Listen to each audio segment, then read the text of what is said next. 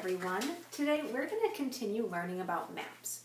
Remember, we've already learned that a map is a drawing of a place from up above, almost like you're flying over the place in an airplane.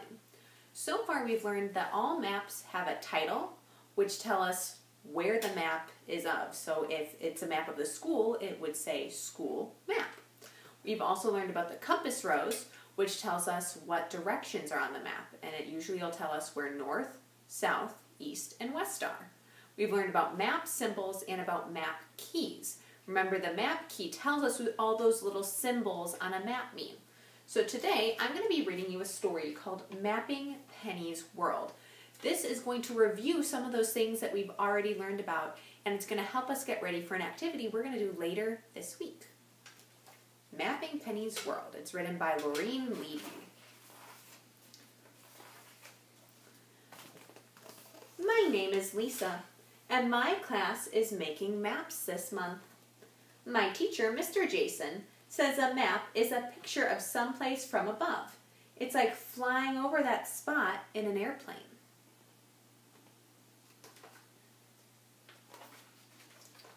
Mr. Jason says we can make a map of any place, like a room, a yard, or a neighborhood. Maybe I could make a map of my bedroom at home. Now the title of this map is called Our School. So this is a map of their school. Here's their map key. The red star is their classroom. The little bush, or this little green squiggle here, is a tree. The green dot is a bush. This symbol is a slide. We've got swings, a fence. The blue lines are the exits. The yellow lines are the parking.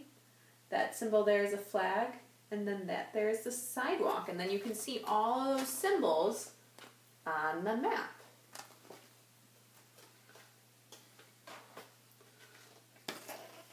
I'll measure my room and everything in my room to help me make my map. Of course, I'll have to include Penny's bed. Penny is my Boston Terrier, and she sleeps in here too.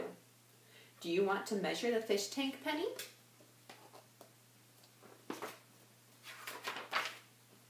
My map shows how my bedroom would look from overhead, as if I were looking down from the ceiling. This is a close-up map of the fish tank. Thanks for your help, Penny.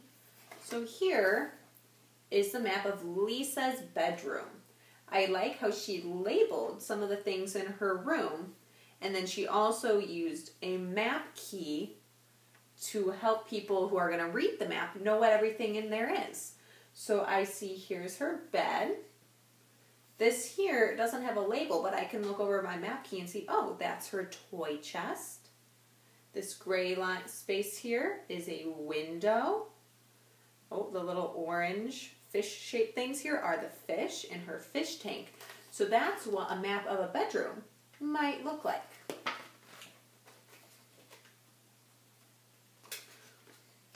Penny likes to hide her toys and other stuff in the yard.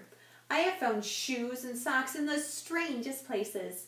Maybe I'll make a map of all Penny's hideouts. On this map, some of the symbols stand for the goodies that Penny has hidden outside. The rest of the symbols represent the fence, table, and other things that are supposed to be out there. Penny, if you hide my doll, you'll be in big trouble. So this is the map of, this is called Penny's Treasure Map. There's the title written in big letters. And it's a map of all the silly places that Penny likes to hide things. So let's see. Ooh, I see this orange bone here. Do you see the bone on the map? Let's see. Oh, it's right down there. So that's where Penny likes to hide the bone. And it looks like it's right in front of the house next to the brick path. Pretty cool, huh? Maps are good for giving directions. Suppose Penny's friend Maxine wants to come over. You could say, go out your back door, turn right by the trash cans, crawl under the gap in the wooden fence, and squeeze through the bushes. Turn left, look for the yellow fire hydrant, turn right on the sidewalk, go to the third house on the right with the red door, sit down in front of it and bark. Woof! Or you could draw a map instead. That might be a bit easier. Here is the shortest way from Maxine's house to our house. It's a lot longer if you go around the block instead of going the back way. So instead of giving all those directions, they could draw a map instead.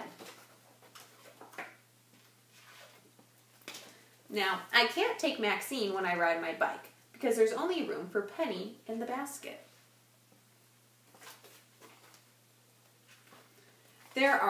These are our trails.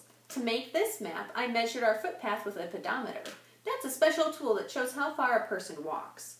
For bike trails, I used an odometer, which shows how far a vehicle travels. The map scale shows the real distance in the park. And according to the map, the distance between point A, which is here, and B is 0.2 of a mile. That's not too far. When we go into the neighborhood, Penny has some favorite places she likes to visit again and again. I made this 3-dimensional map with construction paper and clay. The numbers show where Penny can do different activities. So we learned about how symbols stand for different things on a map. Well, sometimes certain maps might have numbers instead of those symbols. So I look around at the map of the park and I see this pond, I see a fountain, I see a couple trees, and then I see these numbers.